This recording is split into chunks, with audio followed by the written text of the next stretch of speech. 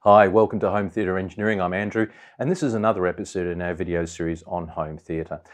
So today, the single most important answer in home theatre design is, well, we'll get to that.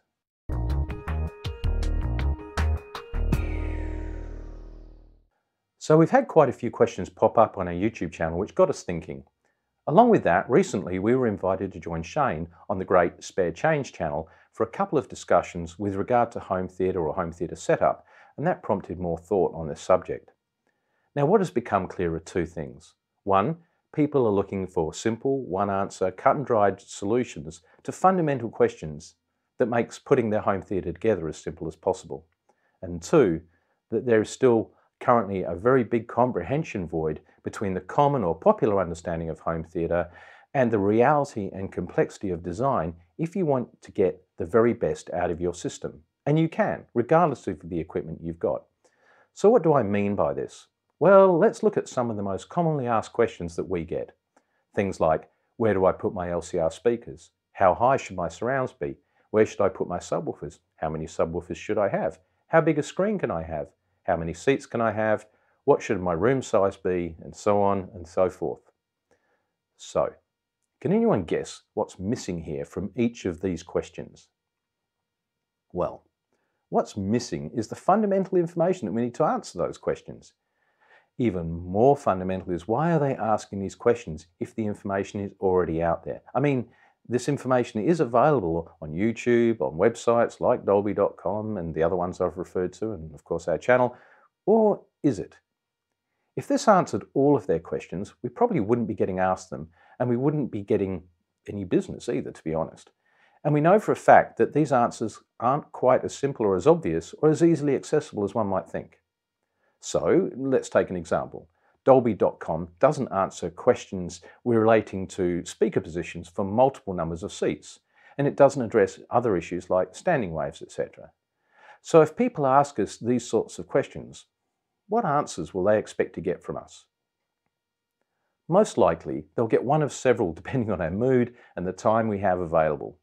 Answer one might be, well, go do some research, look it up at Dolby.com. Answer two may be, deep breath here, what are your room dimensions? How many speakers will you have? What kind of speakers are they? Which amplifiers do you have? How many people will be using the room? Be honest. Where do you sit in a commercial cinema? How many subwoofers will you have? Is your room acoustically treated? And if so, how? And so on and so forth. Or answer three, which is the most important answer in home theatre design, and we'll reveal that at the end. So let's have a look at each of these answers. Number one, go see XYZ website or YouTube channel or something like Dolby.com is given if it looks like the person has made no effort at all and has done no research of their own, or wants the answers without trying, or perhaps, if they don't want to do it themselves, without paying, or if it's just perhaps the most appropriate answer, or I'm just tired. Answer two, all of those questions I listed, why? Well, we referred to that briefly in the interview with Spare Change. We, when we're designing a room, need a datum, a starting point, something from which all other decisions can be made or referenced to. But this is just the start, and as we progress, we will find that things don't quite work, or there's a better way, and maybe we start from scratch again, or move our datum point, or rotate the room. Anything can happen. This can be the main listening position that we use as a datum point, or it can be dictated by limitations on where speakers can go, or where doors are, etc., etc., etc. Now, once we've started working with this, we can see where everything will land, especially the way we do it, which is using a manual 3D model, as we can quickly see what challenges will confront us. And these can be many. It could be base standing wave issues, it could be seating issues, are your seats too wide for the room, or room limitations of some sort, or screen size, or projector light output, or speaker specifications, or amplifier power. Is this all starting to sound a bit familiar and repetitive? Well, all of this information we need to either know or to calculate out to start to get to an end result. Let's take an example of this kind of situation. We did 3 room designs. All 3 rooms were the same dimensions exactly, 6 meters by 5 meters, and yet in each room the speakers were entirely different locations. Why? Well, room 1 had 2 seats only and a 7.2.4 system. Room 2 had 7 seats with 4 seats on a riser and a 9.4.6 system. Room 3 had 7 seats, no riser, and no acoustically transparent screen. In every scenario, we had a completely different outcome based on seat locations and rows, screen type, number of channels, number of subwoofers, especially in terms of managing those pesky standing waves.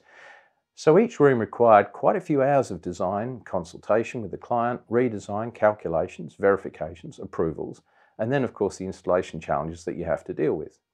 In fact, they took days of work to really dial them in and get them right.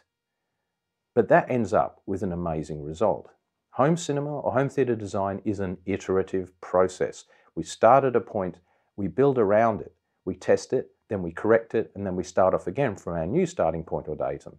The process is repeated until everything works the best way it possibly can. Is this starting to make sense? I certainly hope so. There are very few cut and dried answers to questions that are asked without the basic information being supplied in order to answer that question. So, going back to the title of this video, the single most important answer in home theatre design, if you ask me, Andrew, where do my LCR speakers go? Or any other similar question, indeed almost any question regarding cinema design, and this is asked without any other information, then have a guess what that answer will be. Yep, you got it. The single most important answer in home theatre design is, I don't know. I don't know. Also can be read as, I need more information. Now, if we say we don't know, we're not being difficult. This is a fact. It's the current state of play, and until we have a lot more information, we can't answer the question. And the answers that do apply maybe are just already out there. They're basic, which is why we spend so much time on the design process and why this either takes you time or effort and research, or you engage a professional if you want those questions answered for you. I don't know is the answer looking for the question that solves the problem. So, there's also a word of caution here, and it's something you can look out for. If you talk to anyone, a friend, a store, it doesn't matter, and they can tell you where every component goes without them asking you anything about your room, well then be on your guard, because without this information they are just guessing, or as we say in Australia, they're pissing into the wind. Proper home cinema room design is complex and it takes time. And until all the applicable questions are answered that allow us to reveal the final result, then the answer will always be, all together now, I don't know. So if you're wondering why I may go off on a tangent when asked these questions, it's not me trying to be difficult or obtuse, it's because I'm trying to get people to grasp a deeper understanding of the factors that go into good cinema design. What sort of speakers do you have? How do they propagate sound? What does that sound do in your room? And therefore, where are you going to put them? Those sorts of things. And once they know this, this therefore enables them to come to a final conclusion themselves. Once we achieve that, the answers will be, now I know.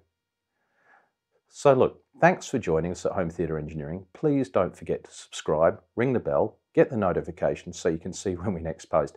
And if you're wondering when our next video will be posted, the answer is, I don't know. But it will be soon. See you then.